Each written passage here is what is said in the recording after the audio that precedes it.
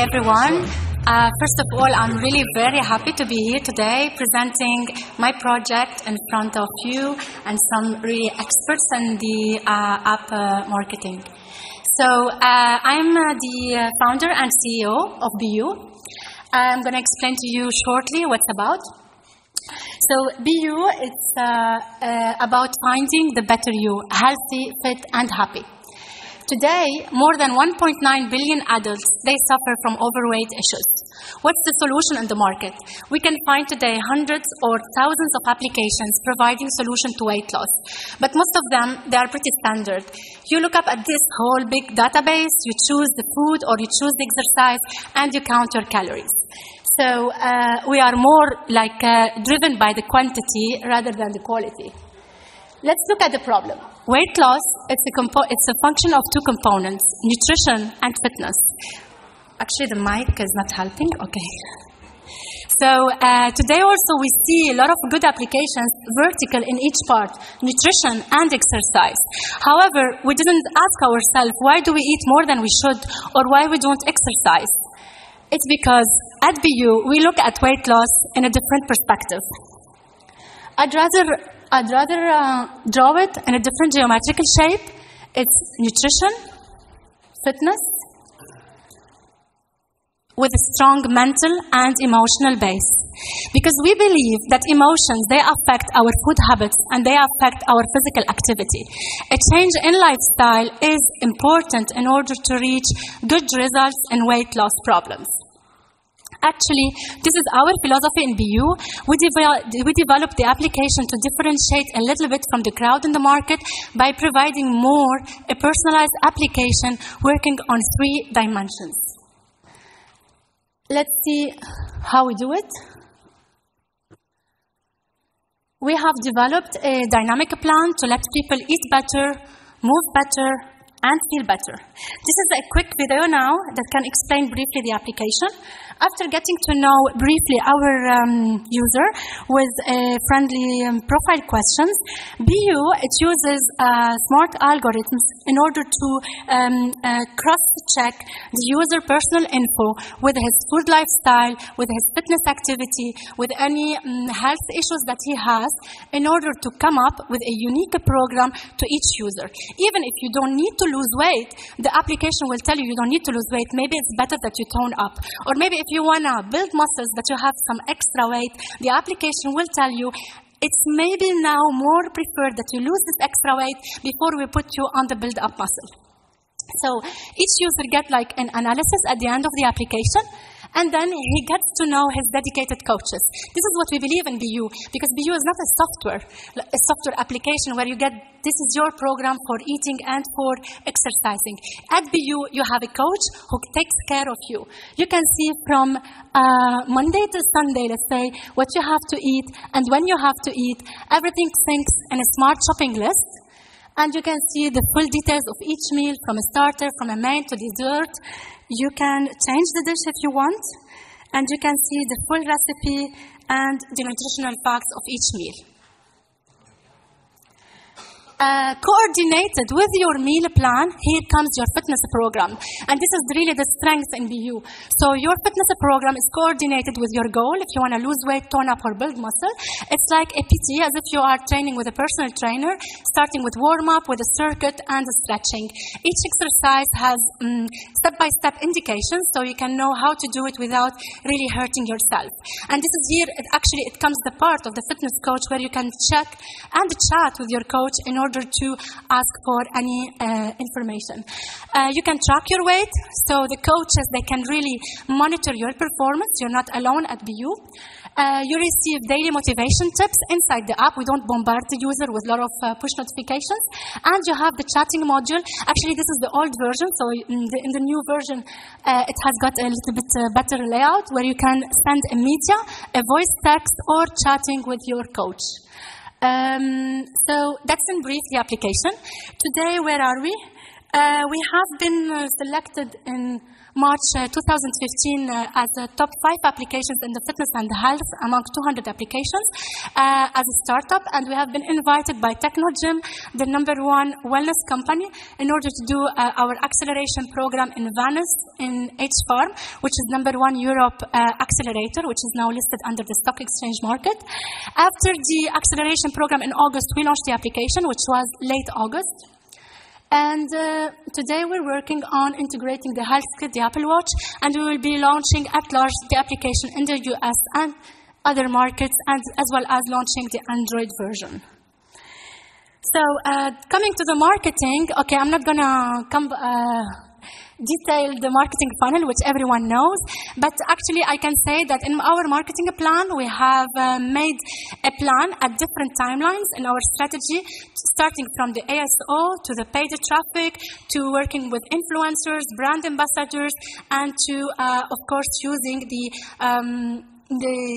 important analytical platform in order to track for the important KPIs in the marketing activity.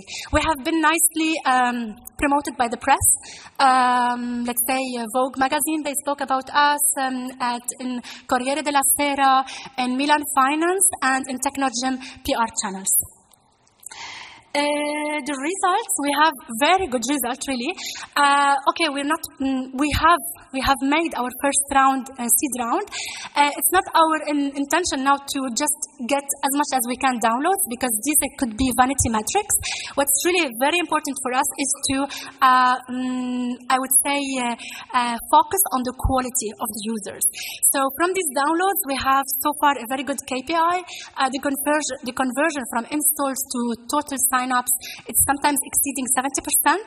We have between 38 to 45% organic traffic, and the app was really the app was really featured in the top ranking positions in some countries. So I'll give you some insights. Really, as a startup, we have seen ourselves in some decent position in the UK and the USA, but most importantly, we have jumped very quickly in some of the markets, reaching #1 under the health and the fitness category. We have done also our exercise very well in the ASO, and as you can see, that in the USA, which is a big competitive market, if you look today for a health coach, you can see BU as listed #1. So that's in brief the details about the applications. Now I have maybe some questions to the committee. Today, as everyone, maybe I have listened to the other case studies in the morning. Many of us, we rely on Facebook because Facebook is easy. We can do it ourselves at the office. We can come up with these nice ad campaigns, change the videos, change the photos, etc. However, Facebook is like a seasonal platform. And I would say that now in December, maybe it's going to be very complicated to use Facebook to generate installs because there's going to be a lot of competition. For example, for instance, on the Thanksgiving Day, we noticed that the campaign cost was really soared up sky high. So here my question about Facebook marketing: how can we control really the CPI cost while also choosing the right audience or the right interest in order to optimize for the CPI cost install? So yeah, I was actually asked to introduce myself first, so I'm doing this quickly. First of all, didn't know I have to wear this, but I'm doing it. My name is Richard Büttner. I work for App Marketing Agentur. We are a full-service Berlin-based app marketing agency, and we provide basically performance-based and engagement-driven user acquisition and basically take you by the hand from the beginning to the start, from ASO to user acquisition to user retention, everything in one box. Shall I continue, or do you want to introduce yourself? I'll introduce myself. So my name's Tony Pierce. I am the CEO and founder of a games company called Games Grabber. Games Grabber simply is Pinterest for games. So instead of pinning into your collection, you grab, hence the Grabber title, and it's just for gamers. So you build your games collections by grabbing games across the internet. People come on and join and follow your collection and discover games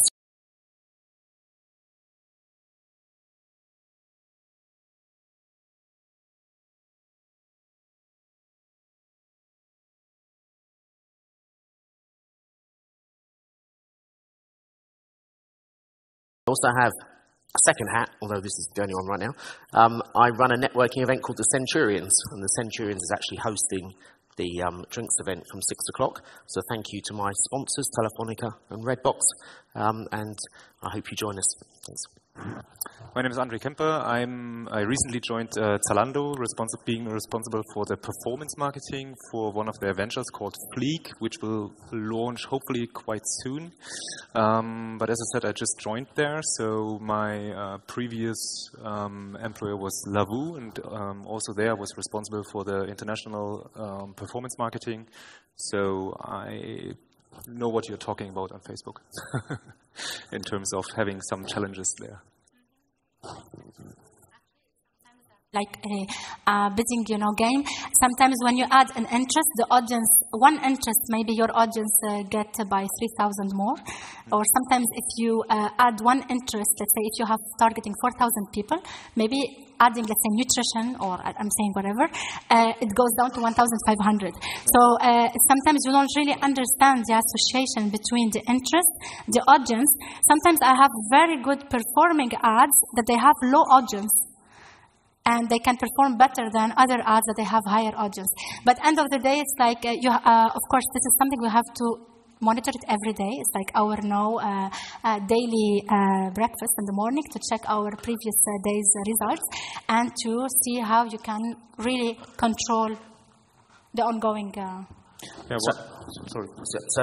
here's my view on Facebook advertising, because I've spent a ton of cash on Facebook. There's two things that Facebook do. One is classic PPC advertising, where you can target a particular segment, a particular age group, a particular country, and Facebook does that fantastically well, although it's getting incredibly expensive on games, probably as high as £5 per acquisition or per registered user. The other thing that Facebook do, which they have changed significantly this year, the algorithms, is lessen your organic reach on your fan page.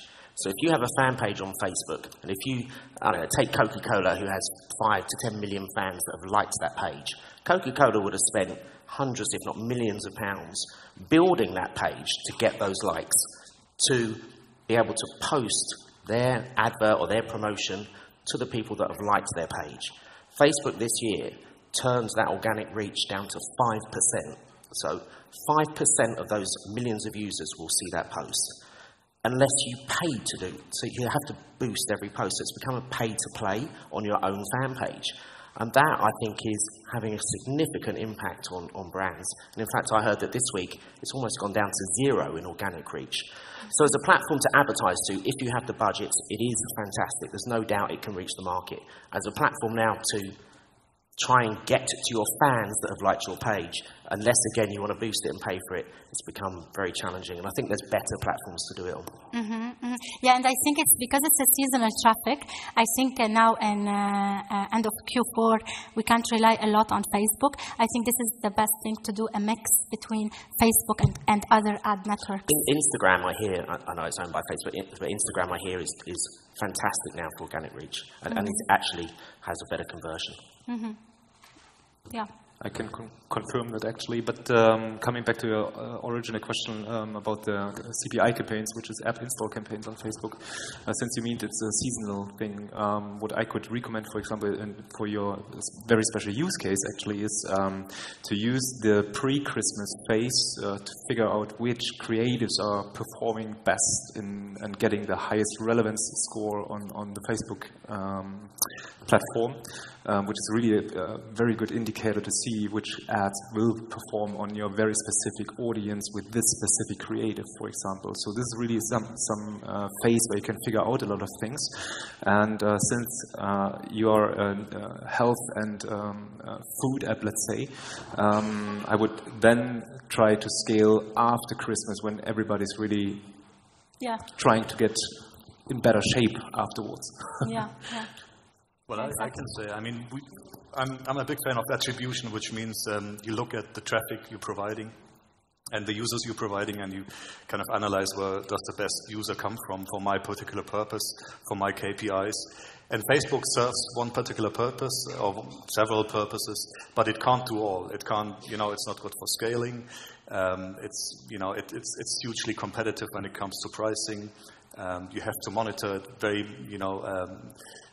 intensively. So you can't use it for all. It's certainly good for, for targeting users, for spreading the word, and generating high quality users. For other purposes, is not as good. So attribution means in that case, you have to look what Facebook traffic is delivering, how much it's delivering, and then probably use some other means as well. Mm-hmm. Yeah, and then another point with Facebook, unless you reach a big, maybe not less than 10K per month, you don't get assistance from Facebook. That's another point, that they don't look at you as an advertiser.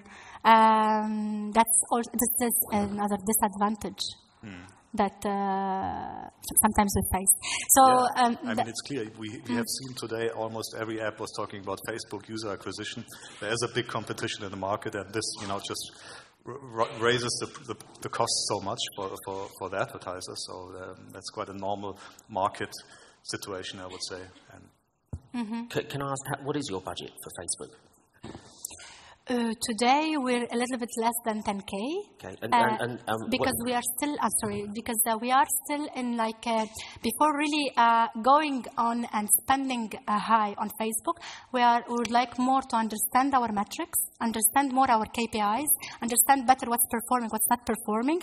And because we are releasing also various updates on the application, so we didn't really want to go on large on Facebook. And what's your KPIs? Is it to get someone just to download the app, or is it to get someone to actually download and buy something?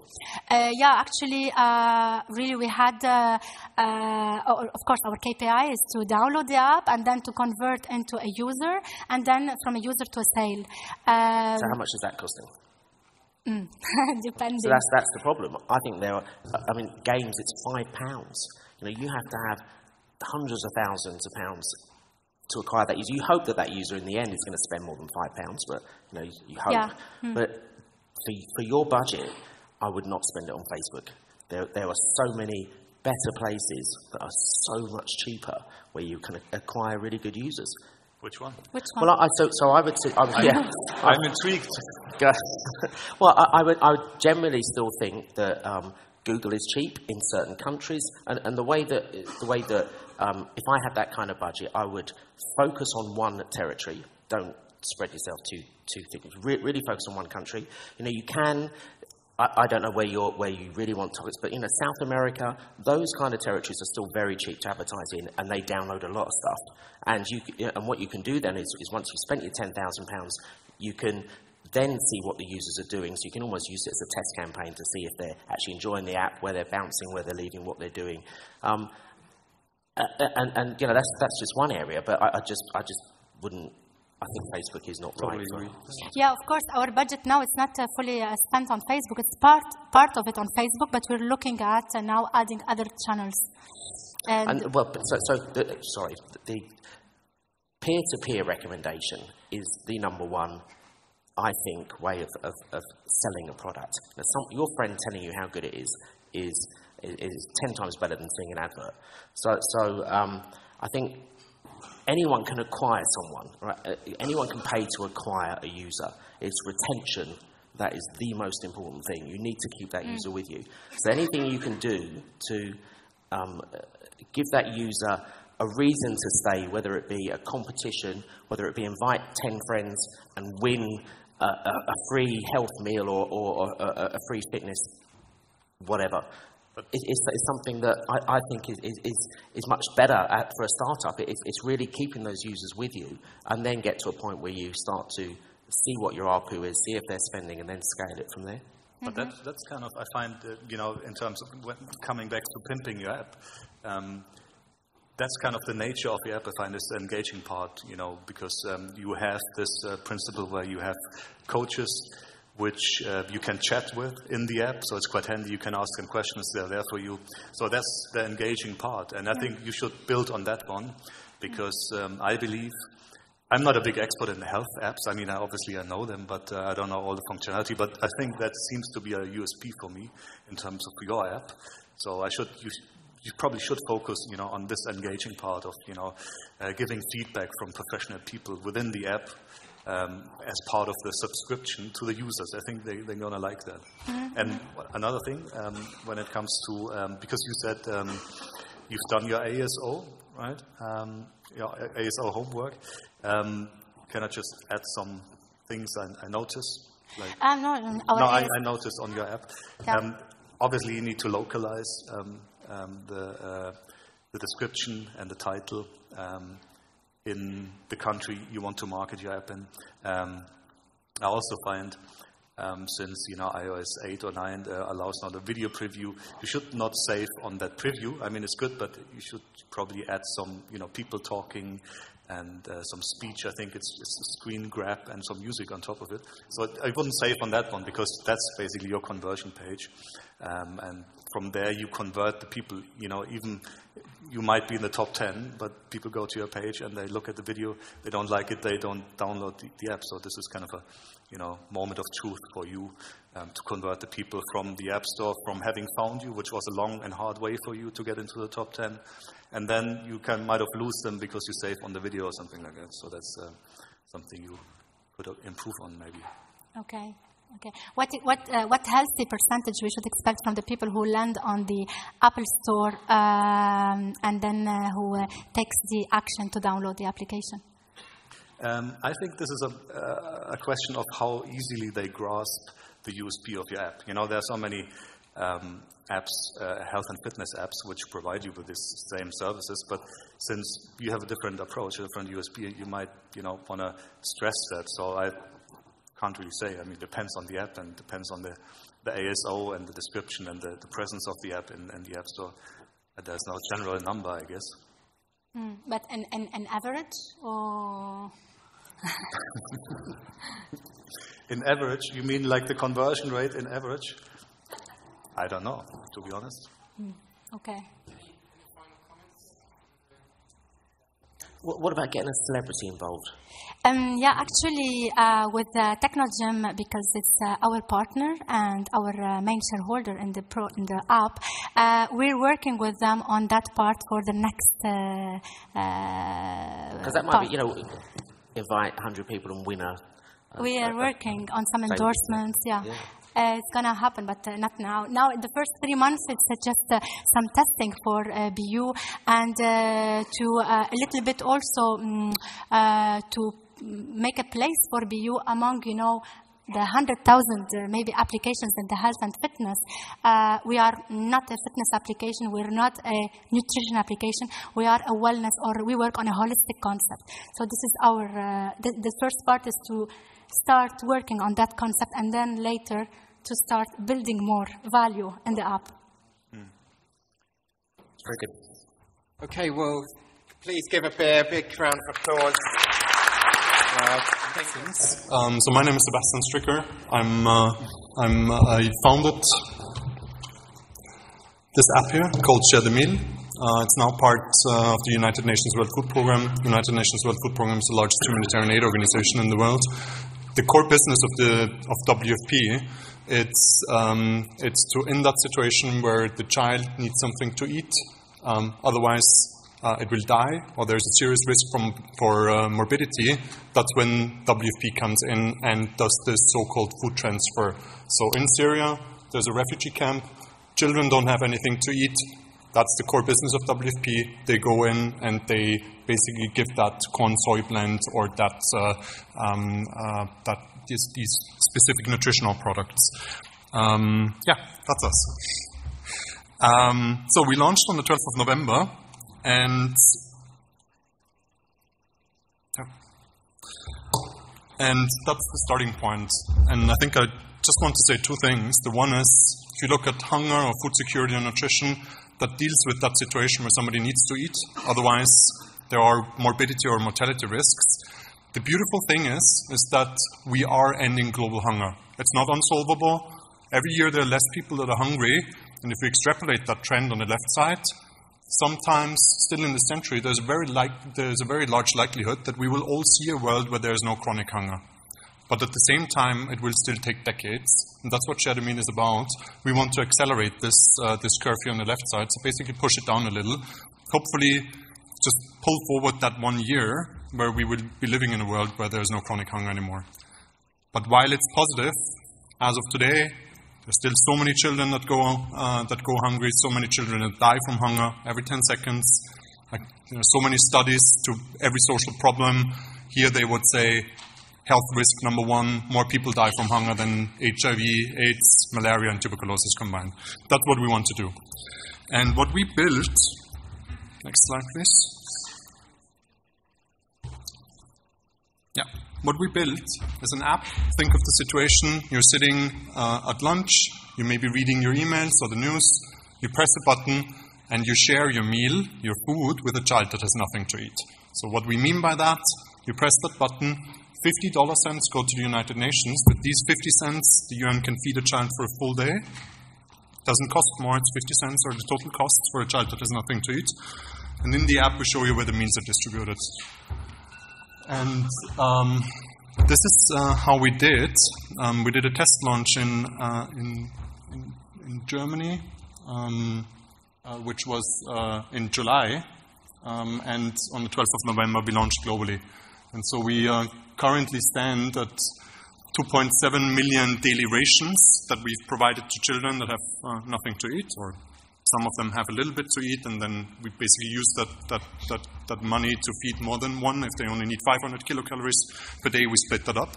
But in essence, you can say 2.7 million children that have nothing to eat fed for a day, and we stand at 260,000 installs. Now, I think what is really different to the apps that you've heard before, I can't spend any money on this. So we've basically been living off, or what we've tried are these 5 marketing levers here. Public relations, social media, app store features, celebrity ambassadors, and app promotion platforms. And what you see here is how we feel that they worked for Share the Meal. I think on public relations, our Germany experience was that we would say features brought about, we had about 100,000 installs in Germany.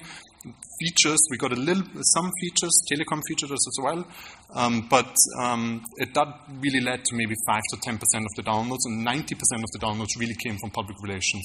It's been an amazing pickup, and also for the global launch. I would say almost every single media outlet that you could think of, they somehow reported about us.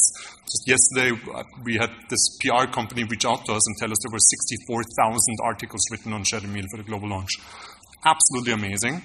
But we didn't get any TV for the global launch, and that's our experience. Television counts so much. In Germany, I would say out of the 90% that we attribute to marketing, 80% of that came from television.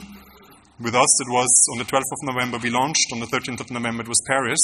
I was on my way to the US to have an interview in New York with ARD. Then on Sunday, I should have been with CNN. On Monday, I should have been with CBS. All these interviews were cancelled. Huge blow to us. I would have personally expected it to go much better if that hadn't happened. Social media went so-so. App Store features, I think we were extremely fortunate. If there's anyone from Apple or from Google here, thank you very much. It was amazing. Google actually announced us as one of the best apps 2015 today, so that's super. Celebrity ambassadors, because you were mentioning it, so-so with us. We had some nice pickup. Mark Ruffalo a couple of days tweeted about us, so fantastic. And then app promotion platforms, they really still want to do something, but that didn't come through. And now, that may be for your experts, that may be interesting. Basically an analysis of organic deep links and features for the Germany test launch and then from the global launch. And I interpret this data as we really missed that television, that PR. We've had, in the DACH launch, in the Germany launch, we've had 85% organic downloads. Now for the international launch, it was only 30%. And those are learnings, but I would actually like to talk about something else, and that is what I think that we need to go forward, and maybe if you have comments on that, that would be fantastic. But I think what is, for one, I hope the positive side for you guys is that it must feel like a playground. We we really don't, I mean, you've seen, we've identified these 5 pillars, and we just now learn how they perform. So we really don't understand a lot about app promotion yet, I hope. But on the other side, we really have a problem with spending money as a non-profit organization. And we need to be very, very careful. Once we start spending money, we really need to be careful that it's super effective. We have an average revenue per user of $5 at the moment. We hope to improve that, obviously. But I think going forward, I feel that we need to, PR doesn't seem to be a sustainable marketing lever. It's been amazing, but something happened and we didn't get the PR that we prepared for in reality for a full month. We worked with these television stations, wrote them emails, tweeted them, and all that stuff, and that all fell through. So PR, I believe, is not a sustainable marketing channel. I feel that we need to focus on, one, building partnerships, so improving the relationship with Apple and Google, and then maybe with the telcos and food delivery platforms, something like this. Number 2, I think we have to think about costs per install campaigns. But that is also a political battle that I still need to take to be able to spend money for marketing. And the third one is influencers. What you were mentioning, I think we just didn't do it right. Yeah. Seems new to me because I never worked with an app who doesn't want to spend money and doesn't want to earn money, right? Or do you have like a business goal, or do you earn money, or do you make money with the app? Or so what's your business model basically? Well, it is a non-profit thing. So no, we can't make money out of it, but our metric, if another metric is maybe dollars, then our metric is in essence the number of meals that we, the number of meals that we distribute. Okay, but will you have budget in the future for? Well, I think my hope is that when I'm able to show that a cost per install is maybe 20% of the average revenue per user, then I would hope that I get $1 million or $2 million or $10 million that I can pour into cost per install campaigns, but I still need to show that. But I mean, you had already very good growth rates, right? Without spending any money. But it was PR, I think. I think it was PR and features. Yeah. But I mean, I would believe, obviously it comes at the right time. It's Christmas. We have like this Willkommenskultur in German. And then all these things, so people are ready and willing to donate, right? So I think it will, naturally increase. I mean, it always depends what kind of growth rate you want, right? If you look at the Chinese gentleman earlier with his 10 billion downloads or whatever, you probably don't want that. But where do you want to go? That's the question. If you want to. If you think big, then obviously you need some money, probably. If you want to, stick in that area of, 1,000 downloads per day, 5,000, then you probably don't need, No, I think we want to max it out. We want to make this as big as possible. Otherwise, if we invest our time, I think it shouldn't be any other logic than for a for-profit startup as well, only that our metric is another one. But we either grow, or we reach a certain level where we feel, okay, this is making a difference and our time is well invested. But if you ask me, I'd be, okay, I wouldn't have expected to have 300,000 downloads, but I want 10 billion. Nice, come to us. So I think this app is fantastic. I've downloaded it. I think it's absolutely brilliant. I can't believe no one else has done it before. And for 35 pence, when you just click a button, it's genius. So well done on that. I think it's fantastic. I have to put this back into games because that's my side. There's a friend of mine that runs a games company called PlayMob, and you should speak to her. And the idea is games companies put her code into a game, and at certain points it triggers that you buy something and a percentage of that goes to a charity which she runs. So you can level up for £1 and 35% would go to you. And that does extremely well because the game companies want to get involved. It's a charity, and to the user, they're buying not just a level, but they know it's going to a good cause. So that's one area. Again, the other area is getting celebs involved, and one of the things that we did with GamesGrabber, because we were a startup and couldn't afford the Facebook budgets and that kind of stuff, was go to gaming influencers on YouTube. And most of them are kids in their rooms that have millions of followers and are very happy to get £1,000 in their pocket for mentioning something. And I think everybody likes to be involved in a charity. And I think, I'm not saying you go to those kind of influencers, but go to these people that have a huge fan base that literally just say anything and kids will do anything, and try and get those involved. You just said that you get somehow sort of unlimited budget if you can prove with a smaller budget, let's say, that it works out, right?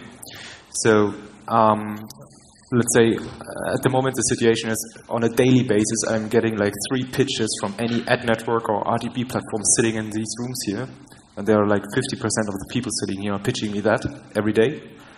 And it's like they have fantastic algorithms to outperform everything else in the market, right? So that's a standard sales pitch here. You've heard that probably a couple of times now. So if you come up with a proper plan maybe and say, come on, let's spend $10,000 for free for my Share the Meal app, and you can put this as a marketing for your ad network. And if we then together can prove that it works out, then you will probably get a high stake in that unlimited budget campaign, probably. So maybe some of the people here are interested in that then. Yeah, it's a great idea. Raise your hand if you are. Well, I think looking at the app, I also like it very much. It's a good idea. Might be, some opportunities for gamification, for example. A leaderboard for some with a big spender, big donator of the week, this kind of stuff. And then obviously, use all kinds of channels. You mentioned already some here. There are probably some more. Like email, or even go on the street and hand out leaflets or whatsoever. I mean, you probably will find volunteers to do so because it's a noble reason. So, I mean, I basically use all, marketing channels. And, probably you are a group of people really enthusiastic about this thing because you believe in it. So this obviously gives you additionally resources for doing your thing. So I would... Did you think about partnerships with big restaurant chains? Obviously, you did. Yeah, but absolutely. What's their reaction on that? Like McDonald's and stuff? Yeah, I think the fantastic thing is we're a little bit not flooded, but there are a couple of companies that reached out to us. At the same time, we're a startup, and we really need to be careful at the moment with where we invest our resources. It could be whether it's a food delivery platforms or a restaurant chain or. Yeah. Can you partner with another charity with this, like Comic Relief, or can you partner with those guys? Is that? Well, I think if it makes sense, I think our metric really is the number of meals that we distribute, and if we can come up with a model that is beneficial to that goal, then yes. At the same time, I have to say, I think all these partnerships, we've tried that in the past a little bit, and there's so much talk, and it takes so long, and in the beginning it seems so easy, and then all of a sudden all these hurdles come up. I think simplicity, my gut feeling is a little bit simplicity at the moment isn't bad, and that's why I look so much towards the cost per install campaigns a little bit, and improving the average revenue per user through my team, basically. That sounds very attractive at the moment to me. But I don't know whether it's possible, and I guess we simply have to test it. I don't know what the cost per install is. It doesn't really work yet, the campaigns that we try out, but we've invested a couple of hours maybe into that. And then the average revenue per user of $5 is, I hope it's increasing. We're out now for 2 weeks or 3 weeks. We'll see. But in general, we talked a lot about marketing today, and all the networks and big technology providers, they talk about outbound marketing. So there's another way which is obviously called inbound marketing, and obviously you deal with a topic which is everybody is interested in, and you can, even raise the bar when you show more visuals, for example, of poor children or whatsoever. Might sound funny, but that kind of gives or creates reactions in the people, and gets additional motion for your app. So visual and kind of any kind of I guess you have a Twitter feed and you show catastrophes all over the world and how they can help by using your app, this kind of approach, I would say. Any final comments? No? Okay, well, it's a good place to end. Thought that was a really interesting presentation. Thanks, Sebastian. And